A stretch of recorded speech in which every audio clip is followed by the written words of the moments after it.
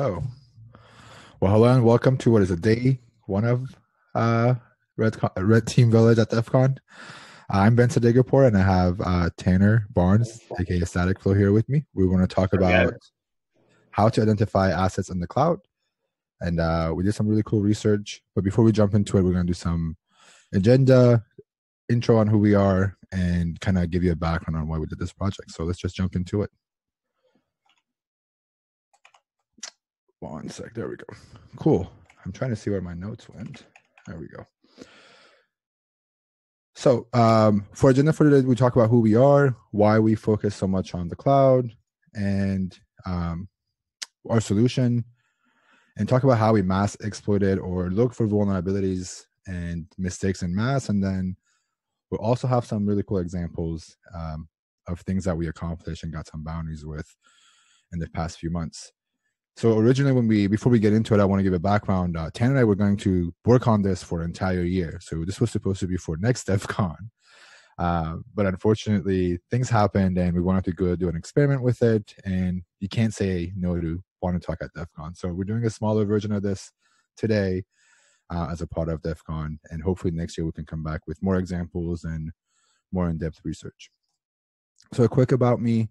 I'll also let Tanner introduce himself afterwards. Again, I'm Ben Sadegapur. Most people know me as NahamSec. You probably have seen me on Twitch if you are an avid Twitch user.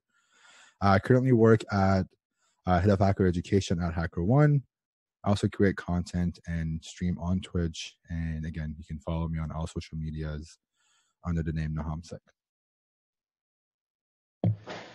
Awesome. Yeah, so like you said, my name is Tanner Barnes, Static Flow on Twitter and some other things. So and I apologize for my dog. I hope it's not terribly loud. There's nothing I can really do about that. So I'm a developer originally by trade, and then I've been doing pen testing for Aon Cyber Solutions for like the last year and a half now, and I'm an occasional bug hunter. But I help a lot more with some other bug hunters like Ben and some other people I know, helping build some tools for them. So there's my GitHub where a lot of the stuff I make is up. And then I also have just recently started doing some live coding on Twitch at that handle. Tanner, before we jump into this, I know that DEF CON has this tradition where when you speak at DEF CON, you have to take a shot. I don't know if you have one ready, but I unfortunately picked one for myself. So cheers. Go ahead. Cheers, man. Sorry, I did not. I could have ran downstairs, but I don't feel like we have the time.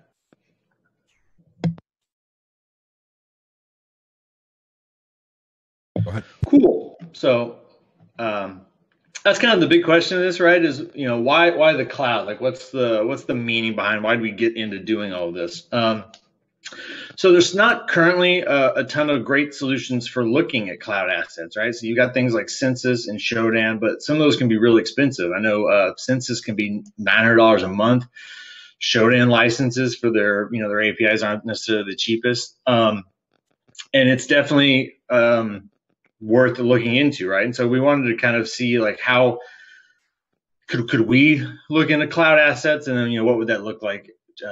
Expense wise. And the other part is just kind of who isn't in the cloud these days, right? Like, I think you're probably hard pressed to find a large, Fortune 500, Fortune 50 company that's not running some part of their infrastructure out in the cloud. So it's a huge target rich environment, right? If you look at just Azure, AWS, GCP, you're looking at something like 88 million IP addresses. And that's just in their, what I guess I would call like their EC2 space or their compute space, right? We're not talking about like stuff for Lambda functions, right, that have like pooled up IP addresses, but 88 million IP addresses that could actually be spun up for somebody's instance.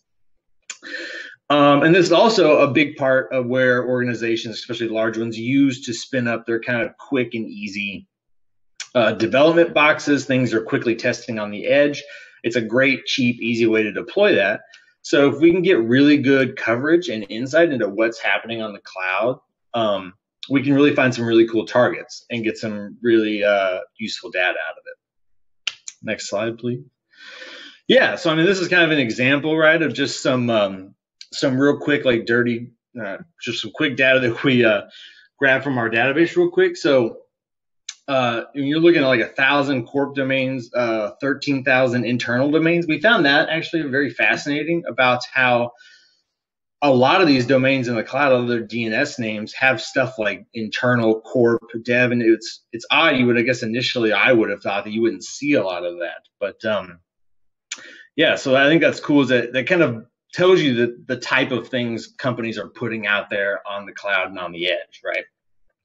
And then things like API, a lot of cloud APIs are obvious. And then if you look at like some specific target options, right, like anything on Yahoo or OAuth, right, you're looking at 100,000, 4,000 targets, right, all out there in the cloud. Right. So this is my favorite part. This is when Ben kind of brought this idea to me, I was immediately hooked, and I thought it was going to be a real fun challenge. So yeah, so we're getting into kind of how it works and what we did. So it's built in Go. I've been on a huge Go kick. If anybody knows me, or if you look at my GitHub, it's kind of funny. It started out when I really started doing GitHub work, a lot of Java, a lot of, I call last year the year of Java for me. It was a lot of like burp extensions and things like that. And then I got into writing Golang code, and I just got hooked. So pretty much everything I've built since then has been in Go. It's super great. Go routines make work like this especially easy. It's incredibly concurrent, and it's a language built for concurrency. So if you look at like what is the tool that we built do as kind of a core thing. So what we're doing is we're taking IP addresses, and we are hitting them on a certain port over TLS. And then we're pulling the CNAME and DNS name records out of the certificate it returns and storing that tied to the IP address. So we're building a huge database of domain names to IP addresses in the cloud. So kind of unmasking who owns these 88 million IP addresses out in the cloud, and to try to differentiate targets from them. As far as the actual code goes, not really incredibly, there's not a lot of magic there. Mainly, it was just kind of a starting ground for like reaching that data. The real magic comes from scanning it at scale, right? So again, 88 million IP addresses, you're not really going to be able to hit that, from your box, right? That's a kind of an untenable amount of data to go through. So scaling it is super important. So this is my favorite slide. It was a lot of fun typing. I sent it to like 8 people when I wrote it. So we were looking at about 535,000/24 CIDRs across large bug bounty targets and cloud infrastructure, and then across 11 main ports. So you're looking at about 1.4 billion unique scan targets that we were looking at. And I just recently, we just created version 2 of the API, and I was able to get it down to a full scan of that space in 15 minutes. So that comes out to a rate of about 1.6 million unique scan targets a second, with 28 to 29 million identified targets across those 11 ports. And then my favorite thing is that all of that costs about $25 in AWS charges, which to me is wild. So there is a flip side to any coin like that. There were a lot of lessons learned on this way. One thing I learned off the bat is do not try this with Lambda. Lambda seems like a really simple solution to do this. Turns out they will not let you spin up 535,000 Lambda functions at once, which is not shocking. I tried that once, and my AWS bill was insane. So that was definitely a no-go. So there's definitely been some heavy-hitting AWS bills along the way working through this, getting to that mythical $25 bill a scan. As far as the code goes, when you get to things like this at scale, the quicker you can make the underlying code is obviously super important. So I had a lot of fun, building a really simple solution and then going through with profiling tools that are built into Go to really like carve out every like wasted piece of memory and wasted CPU cycle to just make it as fast as humanly possible, or I guess as computer possible. So when I did put it on the scaling solution, it would run quicker on the scaling solution and thus cost us less money. One probably the funniest lesson we learned from all of this is definitely be careful like who you're scanning. And what you do with the data you get from the scan. The cool thing about this scanner is it actually is very light on the network of targets because we're actually not making a full TLS HTTPS connection. It's rare you would actually probably see this on your ingress logs to your server because we're not actually making a full handshake. What we mistakenly did once was when we had the data, we decided, and we'll get to it in a bit, we had a really cool fingerprinting tool that we built, and we decided we'd try to go fingerprint our entire database. We got some very hilarious LinkedIn messages and Twitter DMs from some very worried CISOs who thought we were trying to take over or attack their entire network. So definitely important. With great power comes great responsibility, especially with a data set this large. So it's cool, right? Domain to IP mappings. It's a lot of fun. You can get some really cool insight into what's out there in the cloud, but it's just a start, right? So we have all this data, but what are we going to do with it, right? And we kind of hinged and found some really core things that we do with the data, right? So we have these 28 million, hosts that we found across 11 ports. But obviously, XYZ Laundromat's website isn't going to pay us for that sick IDOR we found in their website, right? So we need to filter that down to bounty targets. There's a great repo we'll get to in a bit about just that. I'm blanking on the guy's name, but it's basically bug bounty targets aggregation list that keeps a wildcard list of wildcard scopes on bug bounty programs. So we use that as kind of a seed, and then some kind of custom ones that we put in there as well to run concurrently with the scan and filter them off into their own database. So while we have a list of every domain that we found, we have a specific database just for bug bounty targets, and that helps us kind of filter the data down to then point into some of these other tools. Another really cool thing that we'll get to is we started diffing scans, right? So initially we started out just running kind of one a week or one every other week, and we realized we could actually get a lot of coverage and find some even cooler vulnerabilities if we started doing this, twice a week and looking at what had changed in between those 2 days, right? So obviously a lot of overlap, but then those really new ones, we realized we were catching those only, they'd only been in existence a day or two. And that was really helpful to kind of focus on what we needed to look at first. Another really cool one is vhost discrepancies or virtual host discrepancies with the host header, right? So we have all these targets, but again, you're looking at millions of them. What is kind of a key differentiator for things that might be interesting? And one of those things is how they might handle virtual hosts. So, and I'll get to that, we'll come to that later in the slides, but you'll find some hosts in this data. We found some where you can hit it by IP and you'll get one result. If you hit it by its domain, you'll get a different result. And if you hit it by a local host header or a local host header, you will get sometimes access to stuff you wouldn't have normally. And then the final thing was that fingerprinting, right? So being able to pull titles, response links, status codes, and take that data and use it to fingerprint specific services would let us key in on large technologies that we knew we wanted to go after, like the Grafana bug that Ben's going to talk about a little bit later, and stuff like that. It allows us to kind of hone in on a specific technology.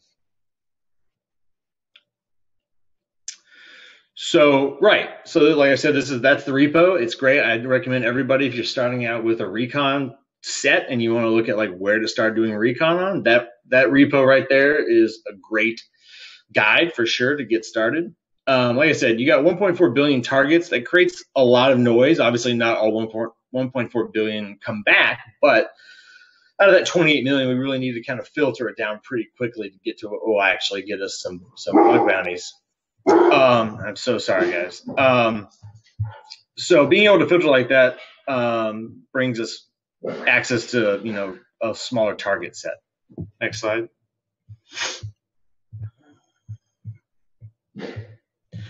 Right. So like I said, the scan diffing. Obviously, multiple scans, like I said, they have some overlap. But the kind of the big usefulness there, right, is determining those new hosts, right? Can we see we run on Tuesday, right, and we run again on Thursday? What's changed? And those new hosts from Tuesday to Thursday are going to be really interesting because they're really fresh, right?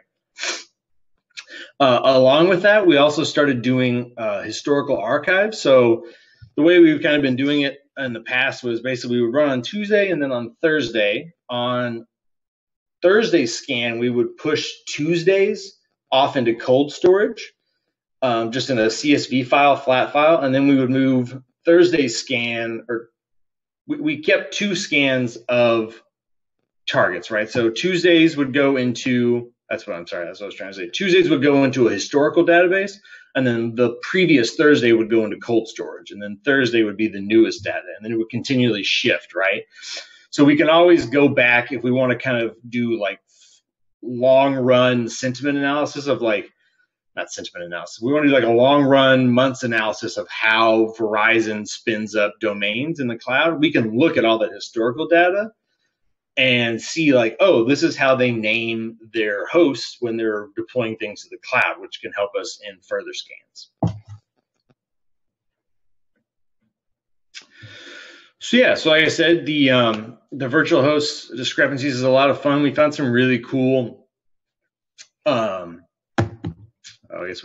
really cool targets that I guess you wouldn't have found or you wouldn't have known were immediately interesting just from looking at, if all you had was just here's the domain and here's the IP, you're just looking at a wall of text, right? Like what's the interesting targets here? But if you take, like this is just one I grabbed out of the database last night, kind of looking through the database.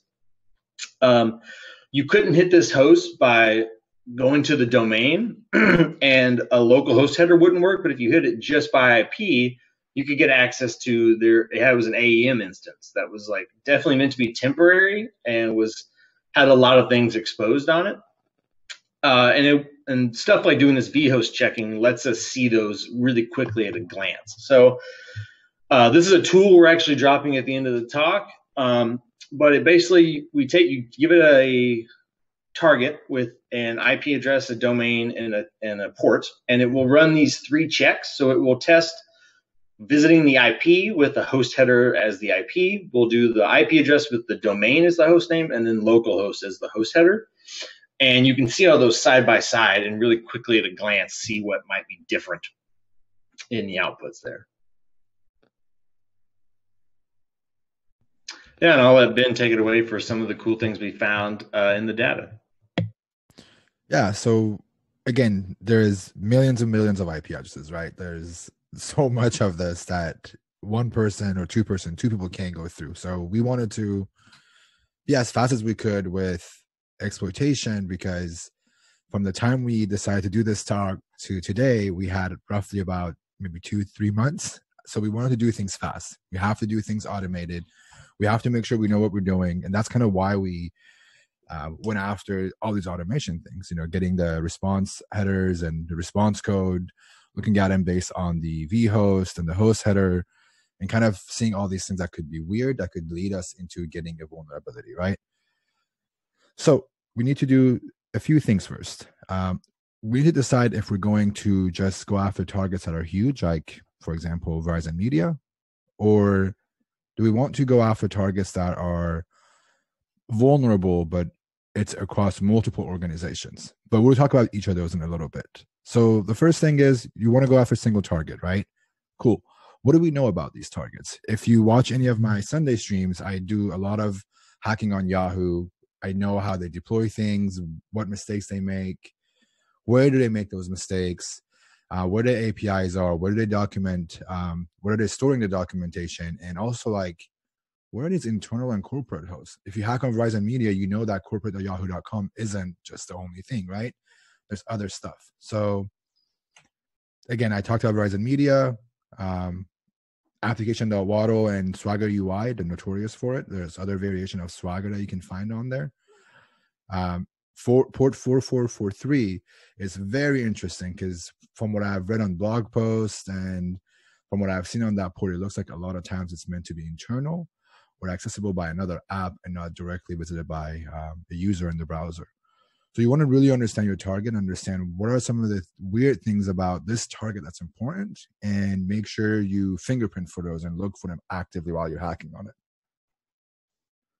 The next one is obviously the multiple target thing. You just want to spray and pray. You spray whatever vulnerability that you want across the entire bounty table that we have.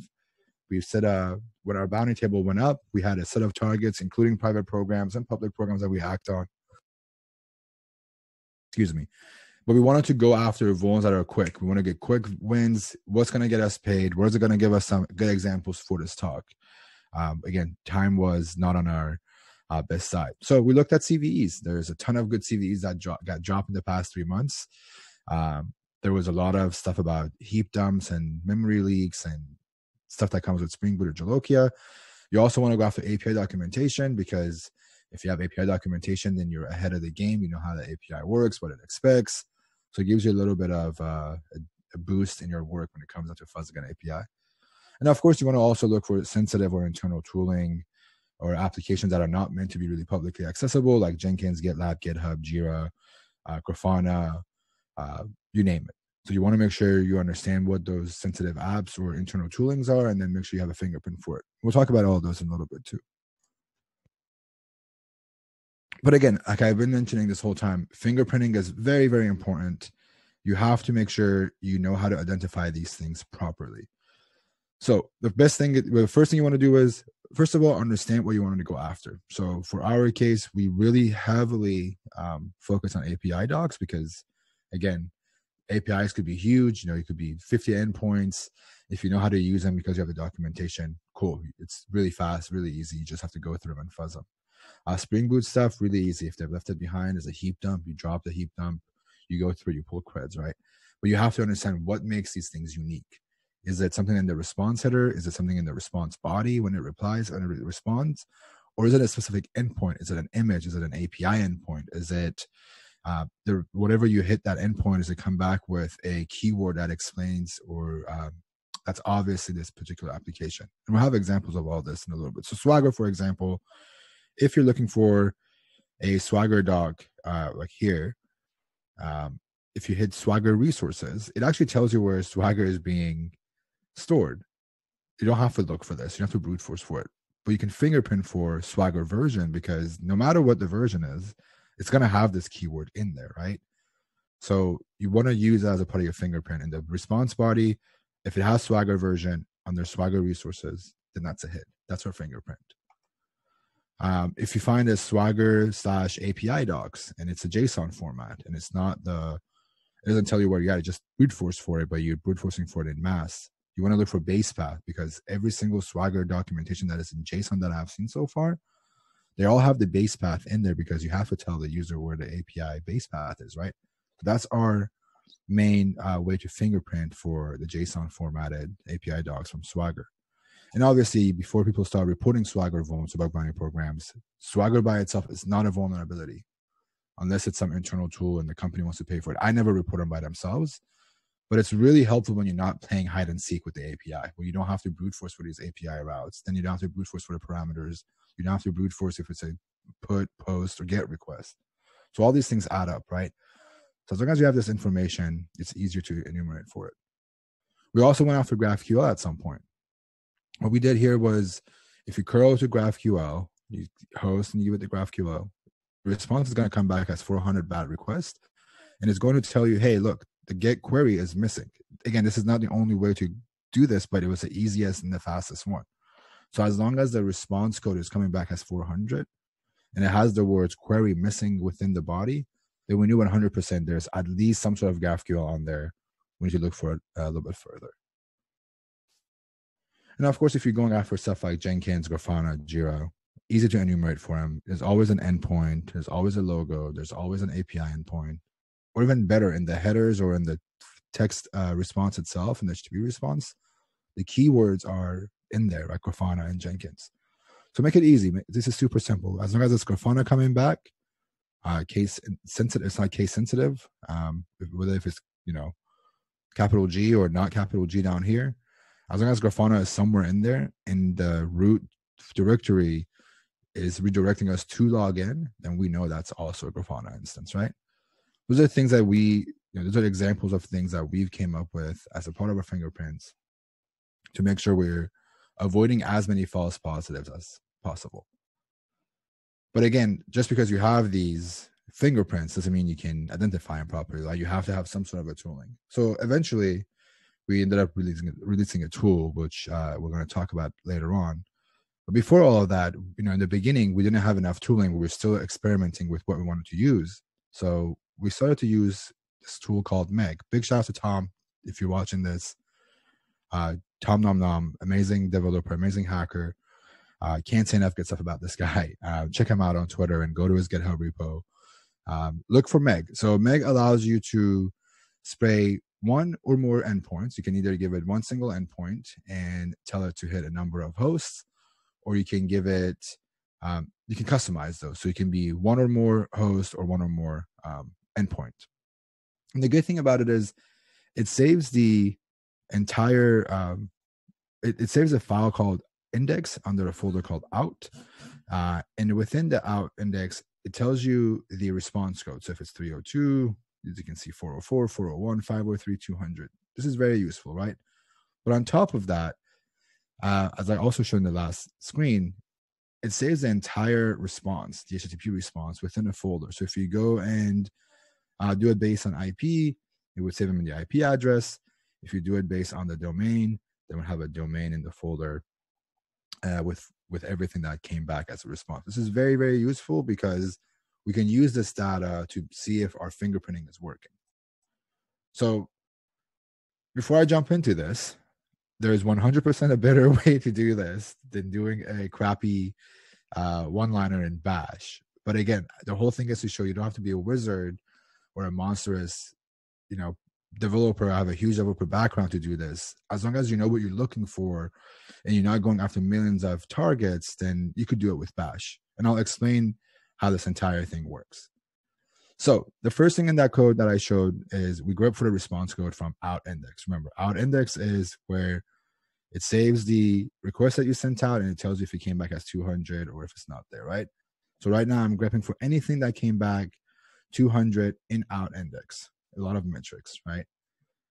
In that portion. Then we feed this to cut and we say, hey, I want you to cut out everything after the space right here because I want to know where this response is stored.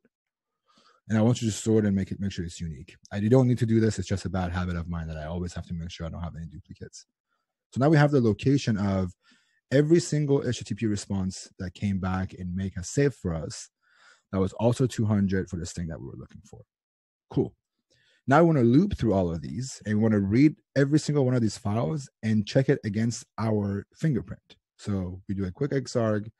We say for every single one of them, we want to feed it to grep, and we're using the -h, so it shows a file name for where the fingerprint matches. And we're doing the -i because that's where it ignores case. So if it's capital and we didn't give it a capitalized letter, it's going to ignore it completely. And it's going to run the fingerprint. So example, if we're looking for Swagger, within the fingerprint, we would put Swagger resources, we put Swagger version, and it would loop through all of those files and say, okay, this one has Swagger version in it, this one doesn't, this one does it, and it keeps on giving it to you. And then you cut it again because you want to get the path of the ones that match, because again, if you do grape -h, it's going to give you the location of the file and it's going to tell you what line. So you want to cut that out and only get the path so you can confirm it manually.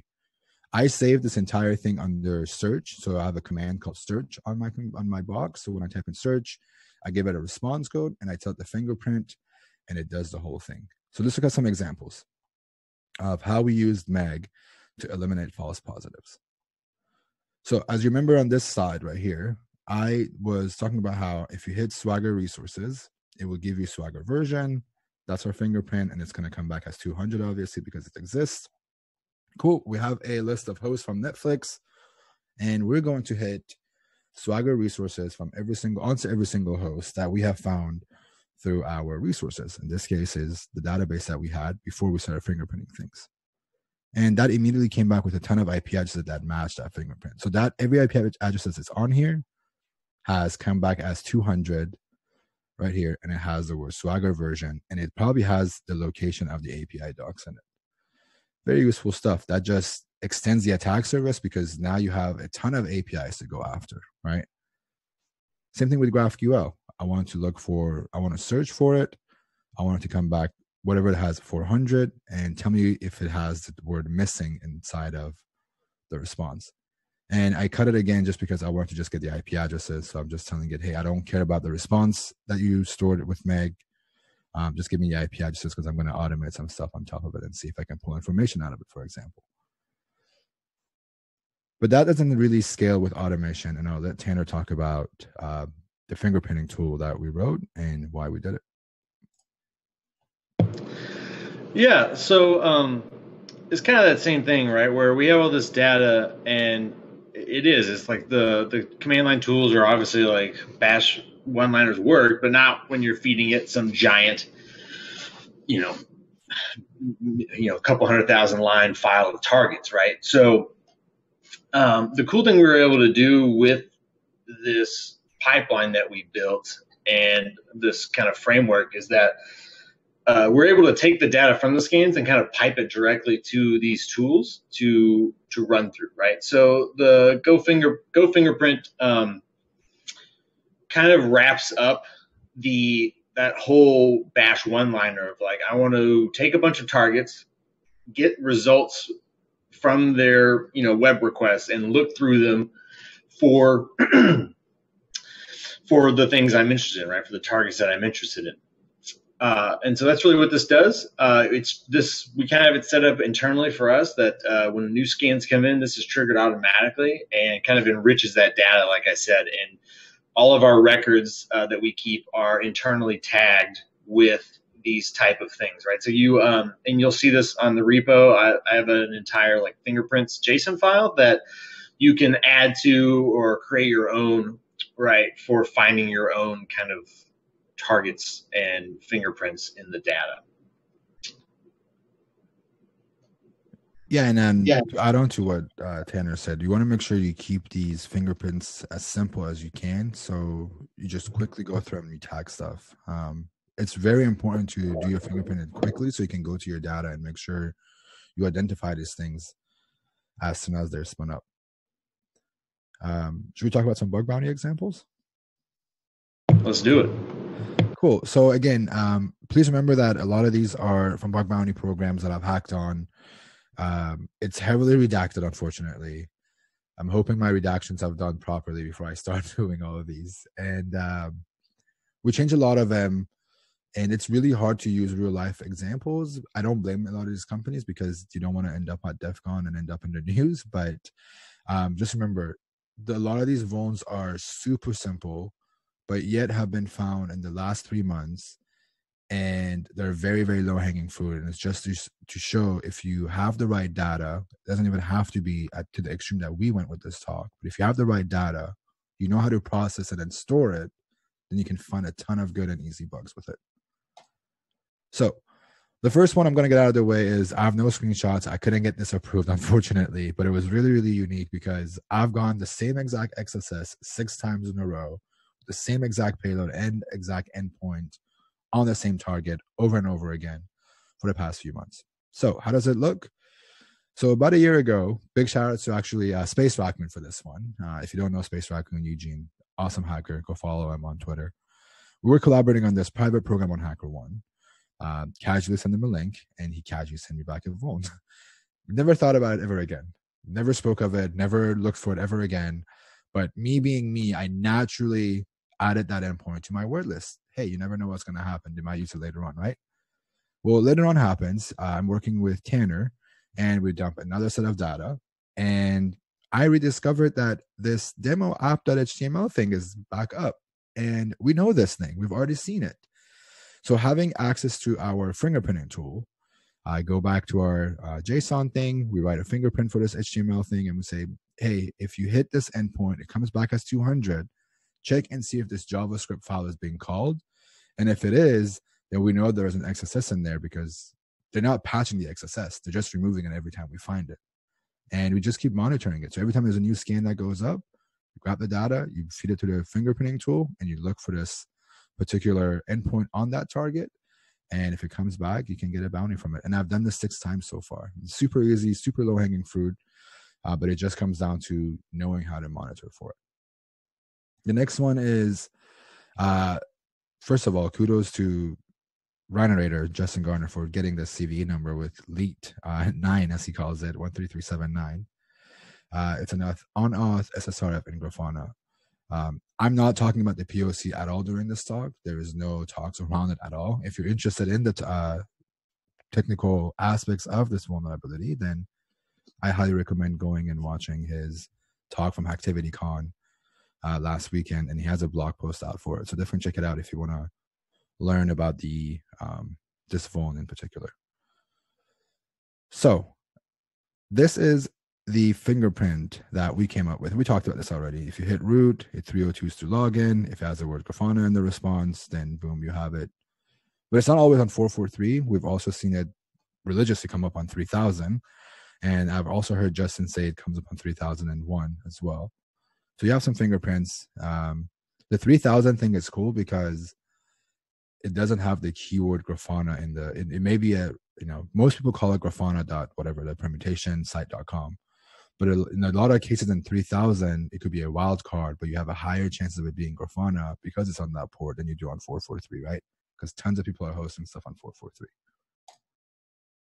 So how does that work? Well, we pull everything that's on port 443 from Bounty Table. And again, Bounty Table is what Tanner and I have put away with targets that are valuable to us. It was just a list of maybe 30 companies that had a wildcard program and were useful to us. And we shoved them in there and we're just going through them every week or every other day almost. So we pulled everything that has Grafana in it, everything that's from port 3000. You hit login on all of them with Meg. And once you hit it with Meg, you do the same thing. You have it search for 200 and you want to make sure the keyword Grafana comes back. So you know Grafana is actually on these things. And this returns all the possible instances. You can skip the login part if you don't care to fingerprint for it. You can just directly hit the POC and tell it to fetch the latest endpoint on the AWS metadata. And instead of looking for Grafana, latest replies with user data, metadata, and I think another folder. So you can fingerprint to see, okay, if my POC worked and the response of the POC had the word meta-data in it, then it's exploitable, flag it for me and give me the results. But we didn't need to really do this because we have already Grafana tagged in our Bounty Table. So all we had to do is go back to our database, type in our regular query and say, hey, I want you to give me every domain that was tagged as a potential Grafana. And we could have either written a workflow for it where it automatically exploits it. I'm against doing those because I like to do that part manually to make sure nothing's going wrong. You never know if it's a typo, if there is something wrong in your POC. I like to do those manually. So we would get all those potential vulnerable instances and do them manually and make sure they're vulnerable. But again, you can automate it with Meg or write your own workflow of, hey, if we diff it, it comes up as Grafana, hit the POC. If the POC gives you metadata, cool, it's vulnerable. Send a hook to Slack or Discord and let us know. But I skip all that and I could do it manually. And that was really easy to do, right? Again, like I talked about it, we filtered the DB. It shows all the assets tagged as Asana, and we ran it through Meg, and it gave us some really good results. But what was cool was that we realized some of these targets weren't really doing this just in one instance. There was a lot of them. This is actually a report that Justin found, and we realized there were, I want to say 12 other instances, just because we weren't looking at the right domain and we weren't looking at the right internal domain, if that makes sense. I can't talk about the company, unfortunately, because of how private it is, but they were fascinated by the fact that we found so many different IP addresses that was vulnerable to this thing. And of course, that wasn't the only company that was vulnerable to it. There was a ton more, but these were just the most recent ones that we had found. And all of these were bounded at some point, I believe, something big or something small. In a lot of cases, smaller because this was a POC that was about 40, not even 30 days old. We were just reporting it without the expectation of bounty. So if they give us a bounty, it was just an additional benefit of it. In a lot of cases, it was more than just one asset. So we're identifying a list of vulnerable in that company's infrastructure and sending it to them, which kind of made things more interesting. So key takeaways, again, companies may have the same app running in multiple instances on other IPs, but multiple instances doesn't mean that they're going to give you multiple bounty. Believe me, I've dealt with that a number of times. But multiple instances, sometimes, or I want to say in most cases, it means that you're going to get a higher reward or bonus. But also give the teams an appropriate time to patch. You don't want to report a CVE jobs today. You want to go back. You don't want to be that person that reports it the same day. I get that, it's the security team's job to, fix these things, but it takes time. It's not overnight. You got to let them go through their cycles and let them patch it. So if you decide to report it too early and get money, don't get upset. It's a part of the game. Give them enough time before you start mass spraying for these. So we actually went and also sprayed admin across the entire bounty table, just because we wanted to see hey, some of these IP addresses are coming back with corp or internal within them, and they're not supposed to be accessible publicly, more than likely, right? Like the domain wouldn't load, but if we hit it by IP, then it loaded some stuff. So cool. Let's run admin and see what comes back. So again, we did Meg, admin, a list of IPs. We'll search for anything that came back that had the keyword login in it and was 200. A lot of them came back, but we didn't have the time to go through all of them and brute force for them. But there was one that particularly was very, very interesting to us, which was this thing that redirected admin to MGMT, some folder login. Cool. All right. Well, why are we going from admin to this thing? This has to be something interesting. Let's just look at it. Now, of course, when we go to MGMT, it has an admin login page, as you can see on the right. Okay. And the password for the admin username and password were admin. And as you saw the reaction, it was anytime that I put admin and it works, this is probably the most accurate reaction. But that worked. It got us logged in. But that's not fun, really. There's nothing cool about saying, okay, I found an admin folder, admin worked. It's cool. It's an easy bug. It's an easy bounty. But the bigger question is, are they doing this in multiple places? Is this being reused other places? Are they using this for other applications? Like, how does this look? Is this just a single app? Is it? Let's look at it. So the app name is on the left side. We renamed it to XYZ. The permutation here, it's not really a permutation. It's the platform where the game is hosted. So if it's iOS, if it's through Android, other platforms that you could play this game. I wish I could disclose this target is obviously the domain that we can't disclose.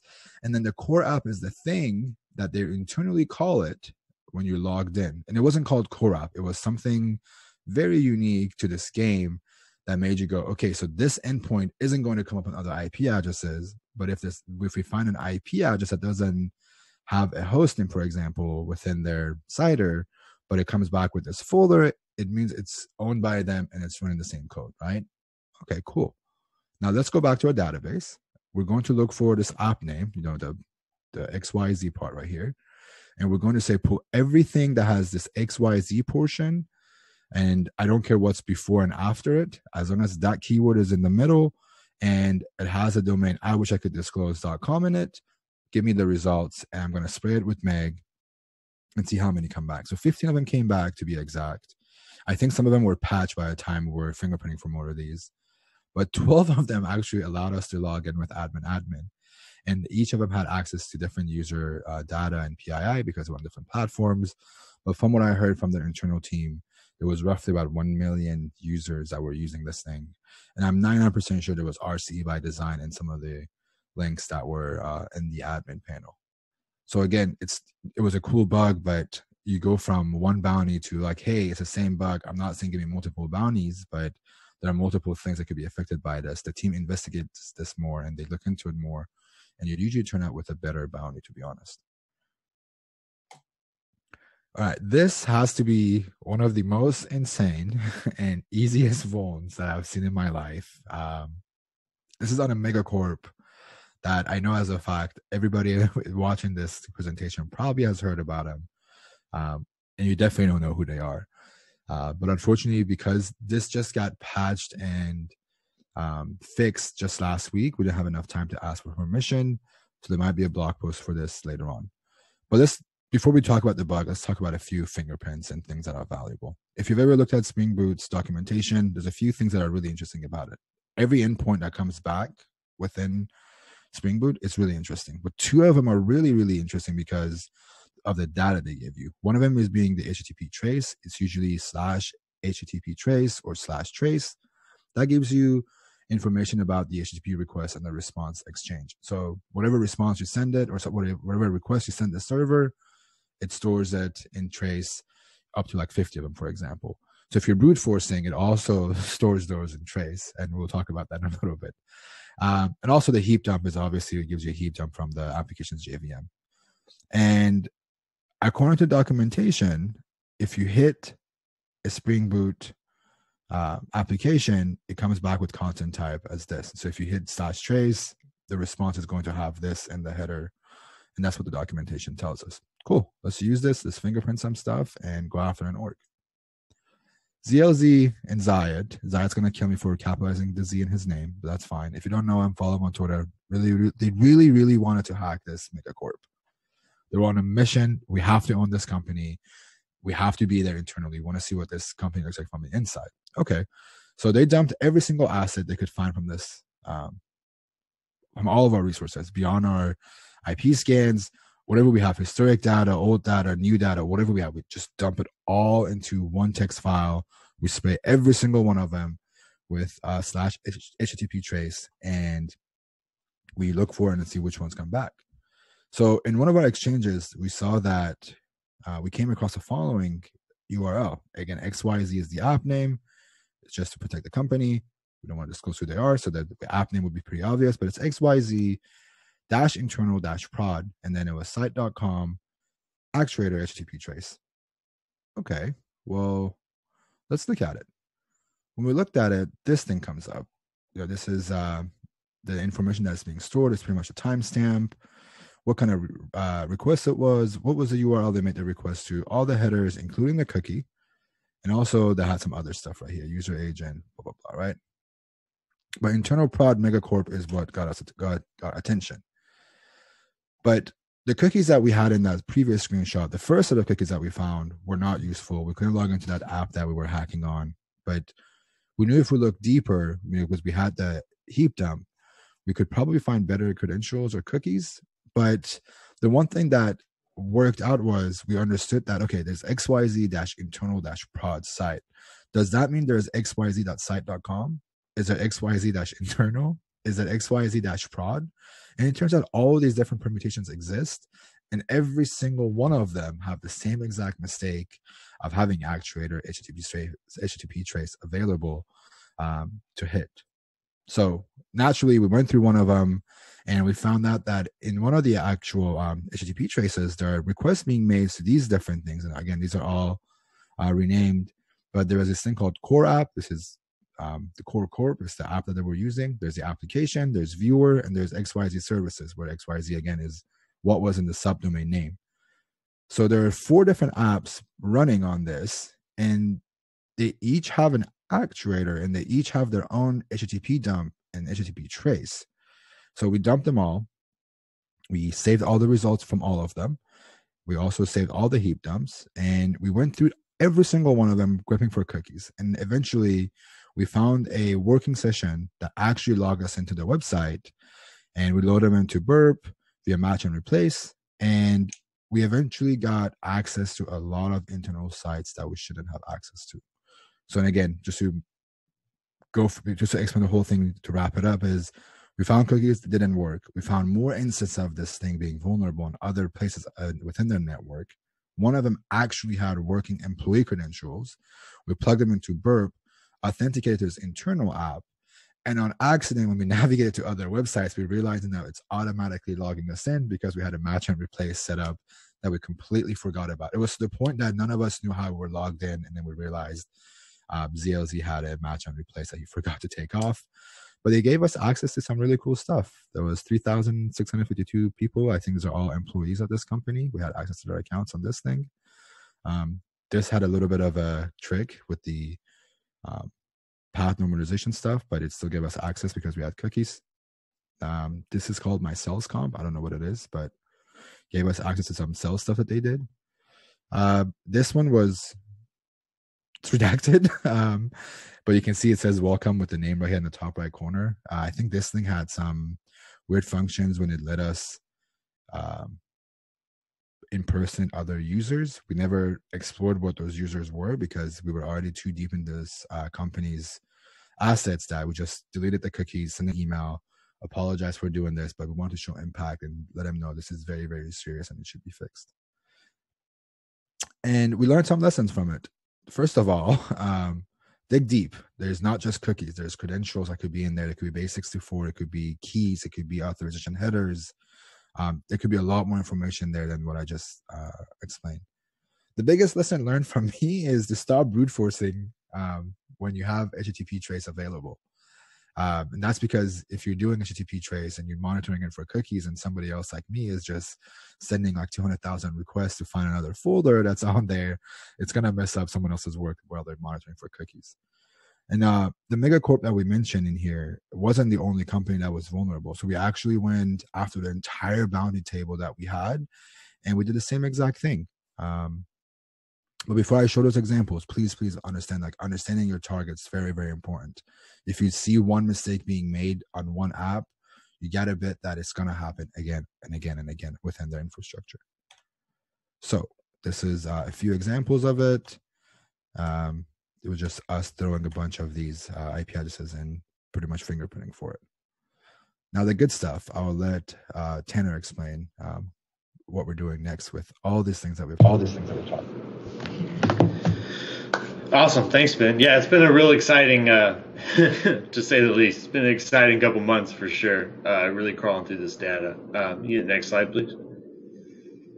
Yeah, so these are the two tools that I mentioned kind of at the start is Go Fingerprint and vHostScan. So Go Fingerprint takes a list of URLs and the fingerprints.json. There's an example one in the repo. You can obviously add to it or take away the ones you think are dumb, however you kind of suits you. And up there in the top right is kind of what the output you'll get back, right? You'll get the domain that it was on, or the IP, whichever one you're kind of feeding into it, and then colon, and then whatever it was tagged. So you'll get back all the positive ID'd services.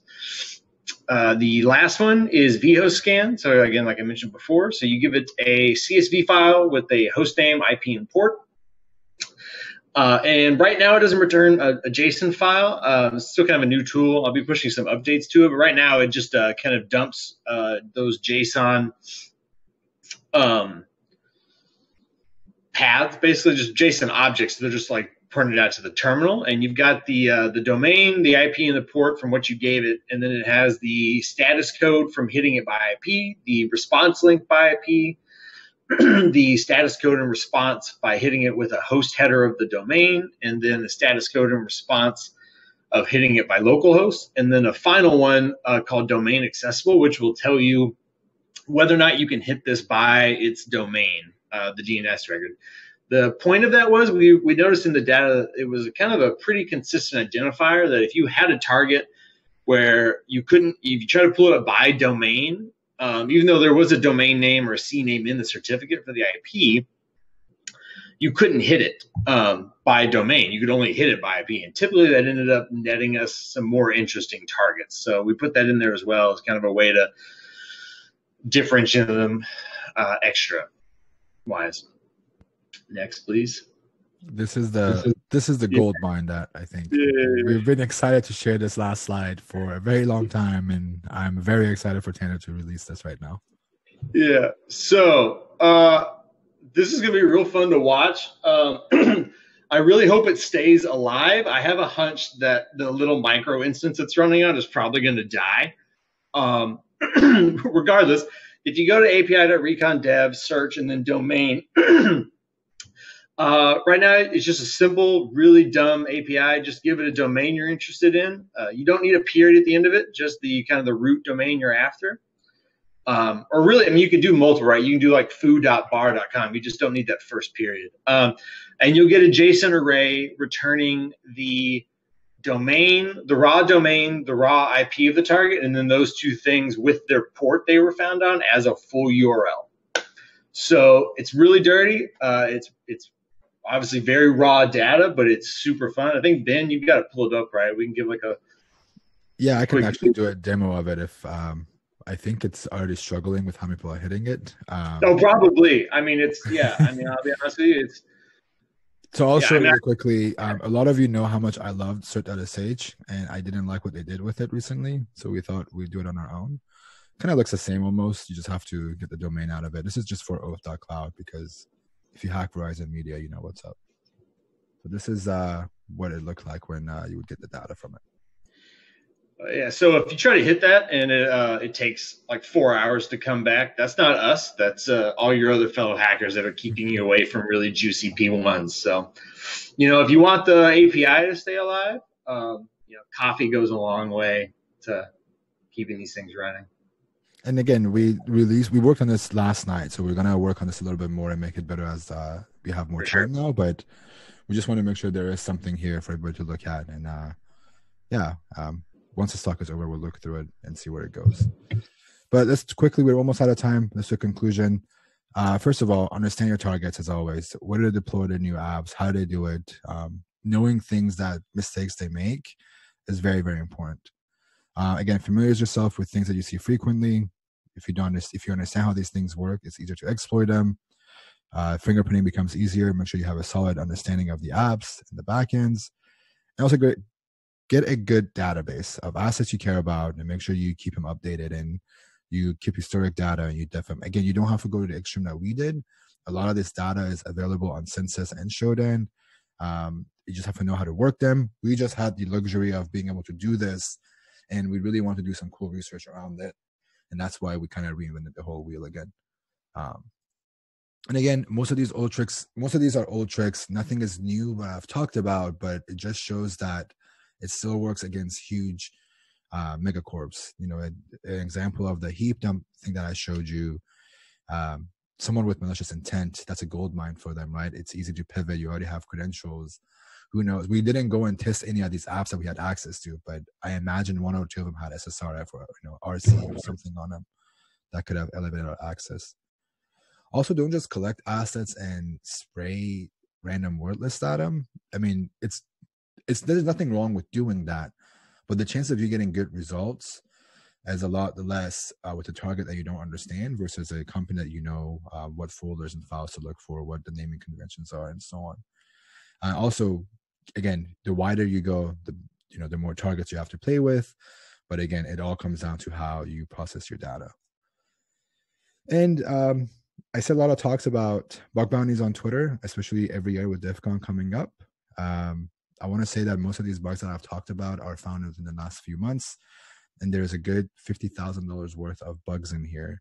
So bug bounties, do they pay? Absolutely they pay, but you have to spend extra time to learn about your targets' behaviors, how do they operate, what do they do, and you have to find impactful bugs.